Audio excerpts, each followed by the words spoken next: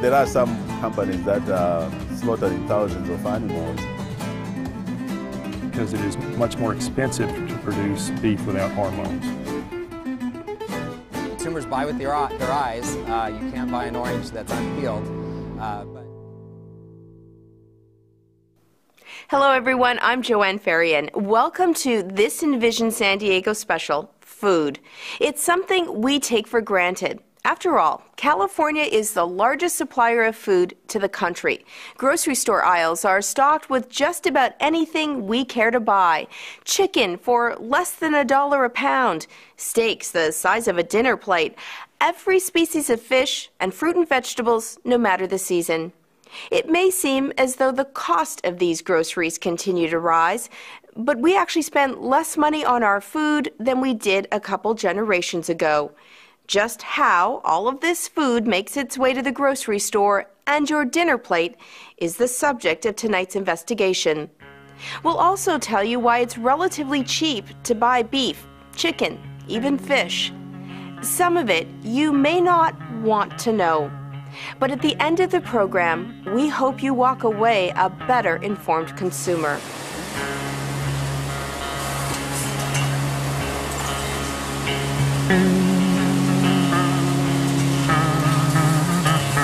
$40 million pounds of San Diego oranges are on their way to countries as far away as China.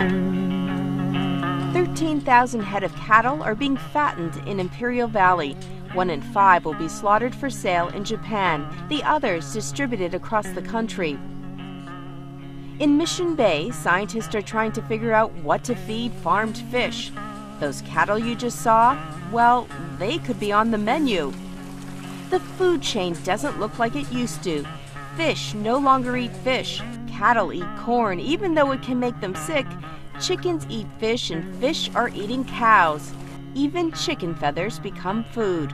We grow oranges but send them away because they're too hard for us to peel. The ones we eat come from Australia. Just how did it get to be this way? And is it good for us?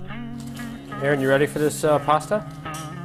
Tonight, we look at the food we eat from the dinner plate to the farm, field, and ocean, and how our demand for cheap food and more food has altered the food chain. A food chain that is motivated by making the greatest amount of food for the cheapest cost. In other words, efficiency.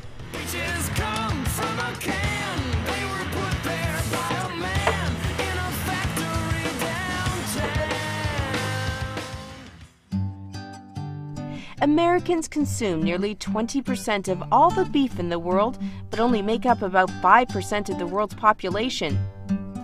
In 2008, the U.S. slaughtered more than 34 million cattle, slightly more than the year before. We wanted to know whether we were keeping track of where all those cattle came from and where they all ended up. In other words, if you bought a steak in San Diego, could you trace it back to the ranch? So we followed the chain, and what we found was a fast-growing, corn-fed, hormone and antibiotic-injected animal that likely traveled thousands of miles before it ended up at your table.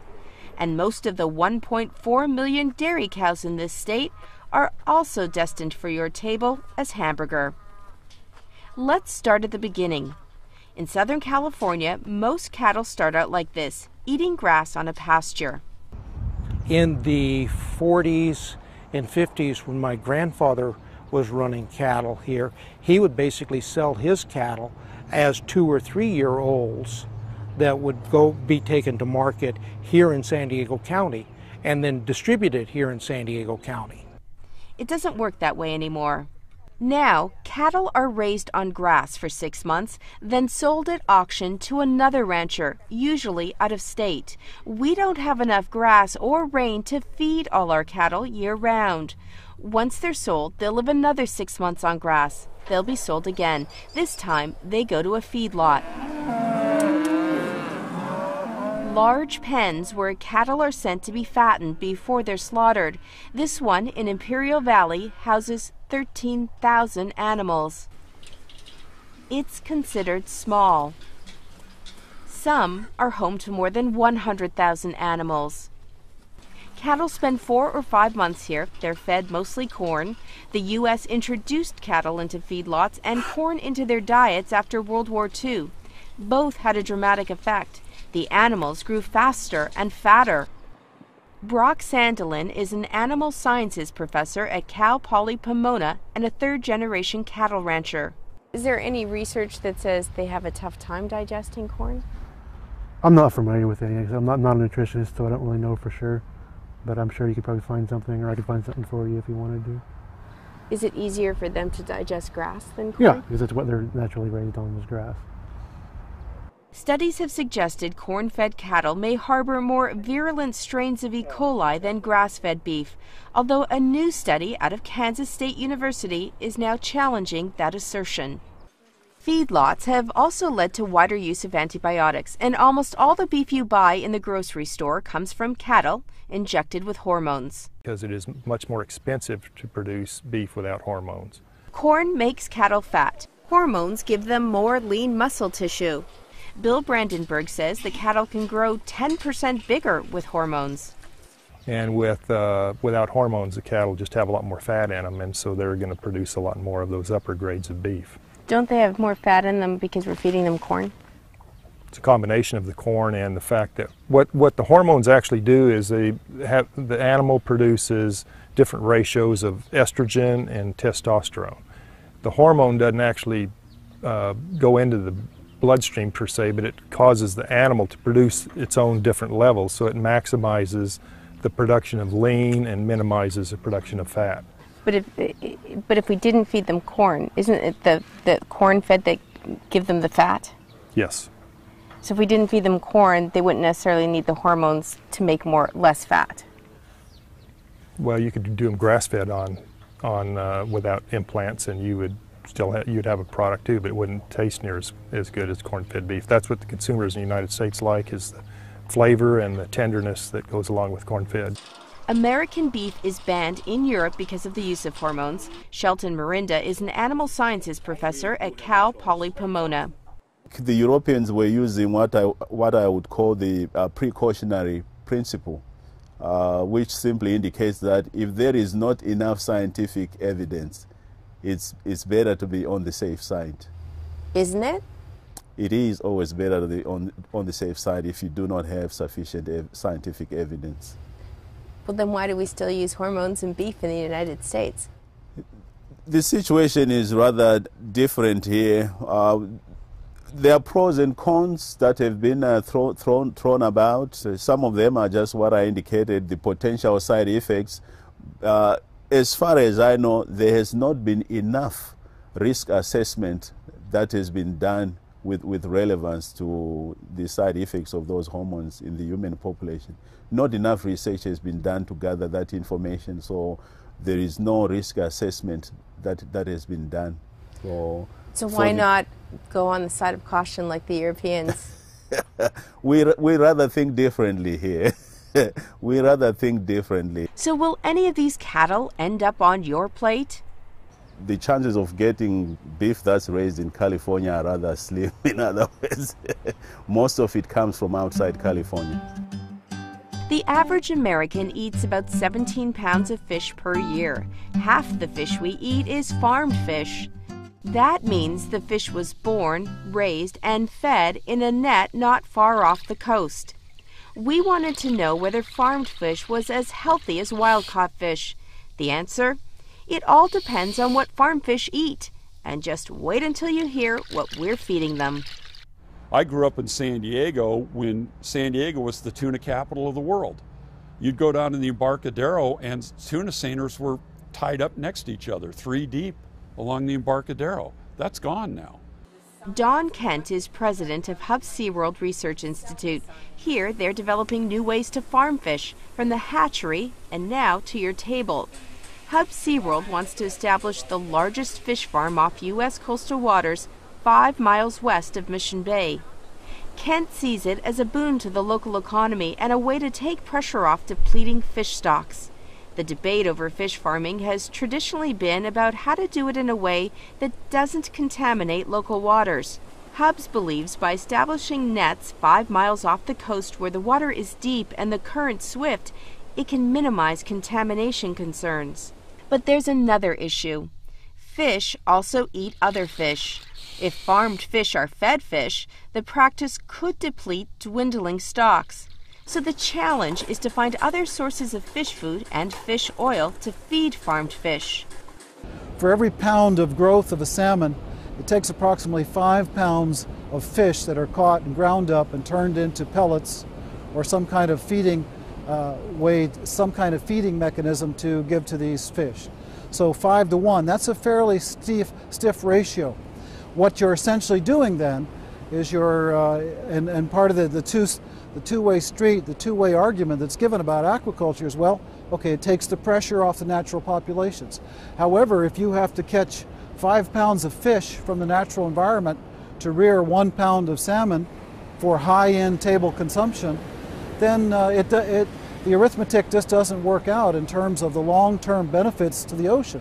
There's a lot of experimentation going on, and we do a lot of it here on our species, that's looking to replace that fish meal in the diet with soy protein or other processing byproducts like beef or chicken byproducts. Basically waste in processing that can be turned around and used as a protein supplement to replace the fish meal. According to the National Renderers Association, cow and chicken byproducts, including cattle blood and bone and poultry feathers, have been fed to farmed fish for decades. The association told KPBS cattle fat, blood, and bone meal are being increasingly used in fish diets as alternatives to fish oil and other proteins. So by now, you might be asking what we asked when we learned fish were eating cattle byproducts. Can fish get mad cow disease? Mad cow, or bovine spongiform encephalopathy, or BSC, is a neurodegenerative disease in cattle that can be passed on to humans.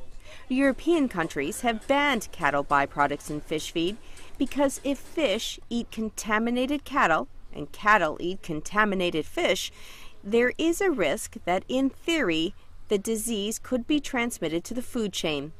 Here in the U.S., the Food and Drug Administration banned the use of most cow byproducts as feed to other cows in 1997. But the same rules do not apply to fish feed. However, a new regulation does ban the use of cattle brains and spines in fish feed. Both contain the highest concentrations of infected material in diseased cattle. There has never been a case of humans contracting mad cow from eating farmed fish. Meanwhile, there continues to be an ongoing debate over the omega-3 content of farmed versus wild fish. Omega-3s are the healthy fats that can help prevent heart disease and Alzheimer's. One large grocery chain claims on its website farm salmon actually has more omega-3 than wild salmon. KPBS put their claim to the test and sent fish samples, wild and farmed, to a lab in Oregon. The test results confirmed that farmed salmon did have nearly twice the amount of healthy omega-3s as wild salmon, but you had to eat nearly 4 times the amount of fat to get those nutrients. Americans eat more chicken than any other meat, about 74 pounds per person each year. And most of it is white meat. Consumers like white meat, and so the industry has found a way to give us what we want. These are my fast-growing Cornish cross, and they're what's in the supermarkets. All the restaurants sell this kind of chicken. Most of the chickens we buy in a grocery store are called broilers, a cross between 2 other chickens, a Cornish and Plymouth Rock. They're bred to grow really fast and have lots of white meat. So see how wide it is? And you see the big breast. But none of these chickens will end up in a grocery store. Curtis Womack raises these chickens on a farm just outside Julian. Most chickens in a grocery store are raised on a factory floor. Womack sells his chickens at a farmer's market. He's decided he will no longer raise this type of chicken. They can't physically mate because of all the white meat gets in the way. they're still chickens and they want to be like chickens, but they can't move. And you know, they would like to go under the trees in the shade, but it's too hard for them to walk over there.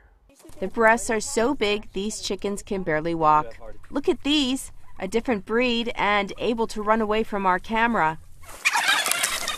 Chickens are raised mostly on corn. Fish meal can be added to their feed, even chicken feathers.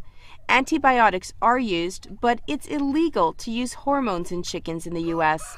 So when you see labels like this, no hormones added, well, it's illegal to add hormones to all chicken. In fact, it's against USDA regulations to say no hormones have been added unless this line follows. See that line in small print? And natural, well, just about all the food you buy is natural unless something artificial has been injected. And fresh, never been frozen?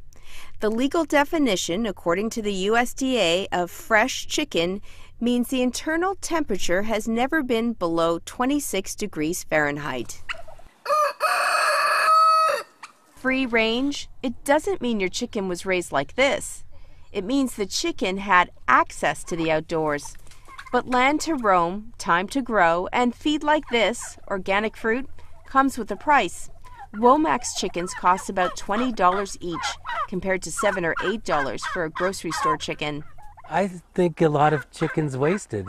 If you're paying 60 cents a pound of chicken, what does it matter if you're not making stock from the bones? But yeah, I think there is an American culture where it's like we deserve all the meat we want every day. Americans drink more orange juice than any other fruit juice. As KPBS reporter Amitha Sharma tells us, orange groves have been a part of our history for the past 100 years. San Diego County groves produce 95,000 tons of oranges each year. Local growers are sending these oranges to India, China, Japan, all countries willing to pay premium rates for San Diego oranges, viewed as some of the tastiest in the world. The color and the taste of San Diego fruit is quite popular overseas, so most of our San Diego fruit we actually send to a foreign country. Since we export most of our oranges thousands of miles away, as far as Japan, where do the oranges we eat come from? It turns out, depending on the season, the fruit we consume here is shipped from thousands of miles away from countries like Australia, South Africa, and Peru. It is we, the consumer, who've determined that our oranges trot the globe. American shoppers like their oranges to be seedless and easy to peel, but San Diego oranges have seeds, and their thinner skin is tougher to remove. We also like our oranges to be orange. And consumers buy with their eyes. You can't buy an orange that's unpeeled. But ultimately, that bright orange color is really a factor of the climate and the temperatures that they were grown in. But clearly, your San Diego fruit might have had a little bit of green on the top of it. It's something that we call regreening in the industry. That's really just a cosmetic issue, and it's not an indication of the flavor of the orange at all. In fact, says 79-year-old Ben Hillebrecht, they're sweet and juicy, and they're just an excellent orange.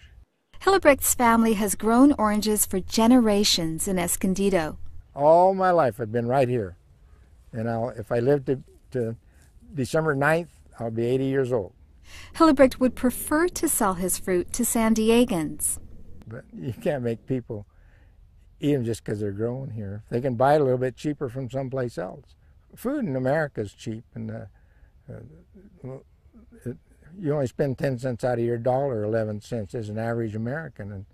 But escalating water prices are making it difficult for orange farmers like Hillebrecht to keep on growing, especially with oranges coming from Australia or Brazil. In fact, the Hillebrechts are turning off the tap on some of their orange trees because keeping them alive is no longer profitable. Here in San Diego County, it's tough for farmers to compete. The land is expensive, labor is expensive, and water is very expensive because we import the water from a great distance. So it makes it very, very difficult to compete. The Hillebrecht family has diversified what it grows, and its fallback crop is San Diego's top food crop. Last year, the county produced 59,000 tons of this fruit.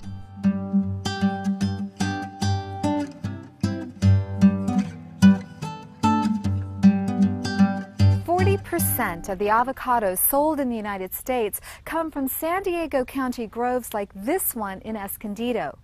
When avocados aren't in season here, chances are the ones you're buying in the store came from Mexico or Chile. Yeah, but in some ways that's beneficial because then the consumer can buy avocados year-round. But Ben's son, Mike Hillebrecht, says there are downsides to importing avocados for San Diego growers, again because of labor costs. Local growers pay $8 an hour. In Mexico, workers earn $4 a day. Consumers really have a lot of control. It's just they just don't tend to exercise it. If a consumer truly wants to buy local fruits and vegetables, number one, farmers markets. You can't sell at a farmer's market unless you're a California grower. In San Diego County, a San Diego grower. So right there, you know instantly you're buying locally. If a farmer ships out of the area, goes to a traditional packing house, they're only going to get 19–20% of the food dollar. If it stays local and takes some of those middlemen out of the equation, they might be able to get a better price for the product they sell. Tomatoes are the #1 favorite fruit among Americans. As reporter Ed Joyce tells us, San Diego County grows the nation's largest vine-ripened crop. San Diego County has the largest community of organic growers in the state and nation, with 343 farms growing more than 150 crops. We wanted to find out what the difference was between organic and conventionally grown tomatoes, and whether the way they were grown affected taste. While tomatoes might be America's favorite, they're also the fruit we're least satisfied with when it comes to grocery store produce. So we went to the People's Organic Foods Market to talk with the co-op's marketing director, Amber McHale, to find out why the store only buys and sells organic tomatoes. As a disclaimer, I'm a member of the co-op. Some crops have been proven organically to have a higher yield of certain vitamins. Not all. That's a study that's still ongoing. But again, for me and for most of these shoppers, it's not the extra added nutrition, although again, when you have healthy soil, you're going to have a healthier product. It's the lack of what's not in there, what those synthetic toxic pesticides, those fertilizers. Organic growers say residue from pesticides can be harmful, especially to children. The EPA recently announced it will begin a series of tests on pesticides and their effects on human endocrine systems, which regulate growth, metabolism, and reproduction. An environmental group in Washington, D.C. ranked 43 fruits and vegetables based on the amount of pesticides, but not the toxicity of each pesticide found on them. Tomatoes ranked halfway down the list, with 47% of the tomatoes containing pesticide. Peaches were the worst offender, with 97%. Where do these tomatoes come from? Do they come from San Diego County? They come from California? Right now, all our tomatoes are coming from California. The jumbos, the cherry, and the heirloom are coming locally from B.Y.'s Ranch, and the Romas are coming from the Central Valley. So it's regional, it's not local. Casey Anderson is an organic grower. He and his mother grow 13 varieties of organic heirloom tomatoes in Valley Center. It's late in the season, so Anderson's crop is winding down, but buying locally grown organic tomatoes at a farmer's market is as direct and fresh as they come. But do they taste better? They all have different tastes, yeah. I mean, these, the green zebras, these are, this is fully ripe, you know, I mean, this is what they look like, and they're really sweet, but they taste like they've got lime drizzle over the top. They're really tangy. When it comes to flavor, it may just be a matter of taste. However, most tomatoes bought in a grocery store have been picked when they're green, so they can survive long trips across the country. They're ripened artificially with ethylene gas. Temperature also plays a role. Tomatoes won't ripen in temperatures below 50 degrees. Some varieties are also bred for shape, color, and shelf life, not necessarily taste. In California, most tomatoes are destined for cans. The state produces 90% of the country's processed tomatoes. Americans eat more per capita than ever before, and according to government statistics, 1/3 of us are obese. We buy 99-cent hamburgers and chicken that costs less than $1 a pound. Producers in the food chain tell us we want cheaper food and we want more of it. Obviously, the consumer votes and tells you what it's going to do. If you're raising something that the consumer doesn't want and you don't sell it, you're not going to raise it again. So you will vote. And we have voted with our money. We don't have enough time to peel our own oranges, and we're too busy to find out what's in our food. If the soccer mom's got enough time to do everything else she does and then worry about the quality or the source of the fish stick she feeds her kids, then she can look at these websites and figure out how to do this. Can we actually track our food from the dinner plate to the farm, field, and ocean? Most of it we can't. And what happens when that search leads us here? The video you're about to see is graphic and disturbing. Last year, a California meat company issued the largest meat recall in history. 143 million pounds of beef was recalled after Humane Society video revealed sick cows dragged to slaughter. It's illegal to use sick animals in the meat supply because of the risk of disease. We had several questions for the USDA when we began our investigation into food. They didn't respond to most of our emails or our request for an interview. We did learn, however, that so much of this information is available to the public on government and trade association websites and in the scientific literature. Maybe we just stopped paying attention because the new mass-produced food chain has made life easy and the food we eat cheap. Or maybe we just don't want to know where our food comes from. You can find out more about our food investigation by going to our website, kpbs.org/food. You can also leave a comment. We'd love to hear from you. For KPBS and Envision San Diego, I'm Joanne Farian. Thanks for watching. Moving to the country, I'm gonna eat a lot of peaches. I'm moving to the country, I'm gonna eat me a lot of peaches. I'm moving